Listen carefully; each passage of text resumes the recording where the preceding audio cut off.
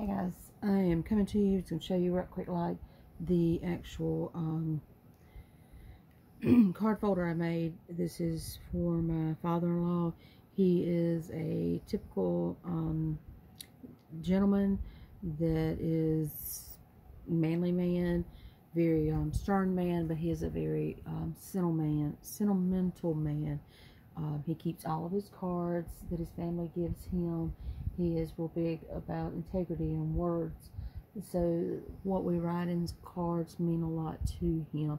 And he keeps them throughout the year. He keeps them in a special place, in a drawer and everything, especially for all of his cards. So I thought, really just, a journal would not work for him. So I was trying to think what would work for him. This is what I came up with. This is a piece of cardboard, a little thin piece of cardboard and everything that I had that was actually in between some cardstock. So I actually grabbed it, made it up. It was a 12 by 12 sheet cut down to basically about 9 by 12. It was scored at the 5 1/4 mark on each side, so that it would make the gusset in the middle, basically for the spine. Then it is an Anna Griffith, basically the cards, makeup cards on the top. So I'm gonna go ahead and open it up. It just has a easy wraparound string. I probably will end up making another one a little bit bigger because I want it to be where it can actually get real chunky, just where it wraps around and twists. Because I made this where it would expand. I'm going to grab one of the tags in here so you can see how I did it on here. This is glued directly across here, directly in right across here and here. I don't know if you can see me, across here, so that I could actually stick tags in here and tags in here. And as you can see, we have a tag right here and a tag here. And my husband and his brother are going to write memories this morning on these cards, like I said, for him. This was an actual base card. Of course, chalked this card up, laid it down. This was already pre-piece made that I actually glued down. The reason why I chose this is because of this piece right here, and it's an old golf scorecard. It has the holes, the length of the yards, the par score, and it says the first 9, so it's basically the 9 holes listed on it. And he loves golf, so I went ahead and laid that on the front side of it. These are 2 sewn in stitches, and I made it with actually some real chunky cord, because again, it's a man and he wouldn't appreciate the stitches or anything like that, so I wanted it to be chunky. I got it real grunged up and dirty, and just he wouldn't have appreciated the chalking or anything like that, so I made sure. He is still, like I said, very sophisticated man and everything, like I said, well-rounded man, so I made sure that it was something that was nice looking and appeasing to the eye. This again, like I said, is glued the same way, one across here, one glued across here, and then one glued right across on this area. So again, I'd be able to put in the cards directly across here and directly across here in this area, so that they'd be able to take these tags and put memories on them. It also could be that, come back again here. I'm meeting some resistance on the card, but I could easily, like I said, make it where you put here and put one right across here as well. Right now it's meeting resistance because these other cards are a little bit chunkier, but the reason being is because they are the back side of this card. Just trying to use every piece that I have because it was the base of this piece card that I cut off to make this and the back piece of the other of it. So if you have 2 cards, then of course you're going to have the envelopes for those cards. That being said, I've got this tag and this tag. I'd run a just a strip of glue through here, and that will be the holding spot for this tag and this tag. Both of these tags will have a quick memory on the back side of it that will be for my brother-in-law and my husband. They will actually list their favorite memory as a child for my father-in-law. Like I said, sports memory for him in general. Now, there again, like I said, it was 2 cards. So with 2 cards, you'd have 2 envelopes. I actually glued these envelopes together to get a little envelope journal is what I call it. I'm going to lay it this way where you can see it. It opens up. Inside of it is 6 blank tags. These blank tags, my mother-in-law charged her with the duty of getting with the girls, my daughters, and like I said, the 2 sons, because I didn't want to coerce them as far as their memories. I wanted her just to ask them in general what memories they had of their papa. Like with the girls, I know that they really enjoyed whenever they were babies growing up, that papa used to read them stories and play them specifically songs. Excuse me just a second. The boys, I know they have specific memories of him making it to their football games in high school, things like that, that he would drive from wherever he was at to come to those games. Those type of things that they won't be in there when he first gets this morning or at lunchtime.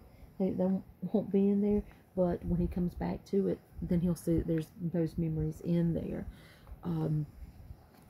Then I actually glued this down here and here so that whenever you actually he gets this, he'll actually be able to also use it to stick in something here. Now back to the book itself, I actually put down, this is the first page. There is these little books here, made these little envelopes on the first page that you can be able to put something here and here. Not the best screen and everything like that, but here. But then I put these little tags. So he likes sports and everything. He likes golf and he likes college football. So I have these that he can use to put something here and here. But he also can use these as tucks, the top part of them as well. And then like I said, the bags themselves, this gives him place to put basically things that the grandkids give him, little memories and stuff on it. Made a slit here that he can put things in it, but he can put little pictures of the grandkids in him. He can use, like I said again, this area. The card is not finished here. We still have 1 grandchild that's got to sign, so I've got it unsealed yet. You know, it's not sealed. Now these envelopes, these pockets on here, I did not seal on the end because I wanted it to be where he could take and put several envelopes in there, several cards throughout the year into the actual spots. So it will hold several. Here is, let's just say a thing of stamps. You see how thick it is that you'll be able to, you know, he would be able to put it in there and it would hold it. So very chunky. But this morning it will have mine and my husband's card on one side, and then it will have the girls' cards on the other side of it. And then it is just real simply, everything like I said, decorated. It's not big decorated because he's just not that type man and everything like I said. It's just real simple. But what I did is just made it where it's only glued on the 2 sides and everything, the bottom and one side, so that he could again use it as a tuck if he chose. The actual corners, everything is done this way. Now, every 2 pages and everything are facing each other, so that you have a pocket and a pocket facing each other. Therefore, it left 2 pages because there's 4 sheets in each signature, and there's 2 signatures. So that left 2 pages coming together, and where those 2 pages come together, there's actual leave it like this so you'll see that the card, it punched there, And when those two pages come together, then you'll actually see an envelope, basically, section there that he'll be able to put like drawings from the kids he can fold and put in here in that area. This section then is just, you can see where the tag goes there. Again, showed you that tuck. This, I really was going to get a piece of paper to decorate this, and then he would have another section to stuff something. This is my Beeline stamps, Beeline design stamp that Mr. Walker that just stamped and then glued, or mixed media, my media matte medium on the top of it, so it's sealed, and put it on top, and now he'll actually be able to use it. And I used this to give it some dimension, but I really liked it because it kind of reminded me of both the turf football and everything, turf, and like I said, the greens as far as with golf. So on these then I used again another Beeline stamp for the journal, but these are little tucks here, and this one says remember this, same thing. This comes together here for again the little area, and it separates out so that he can put items in between. I'll try to get out of the camera and then I go in the way of the camera there, and it opens up into the next area.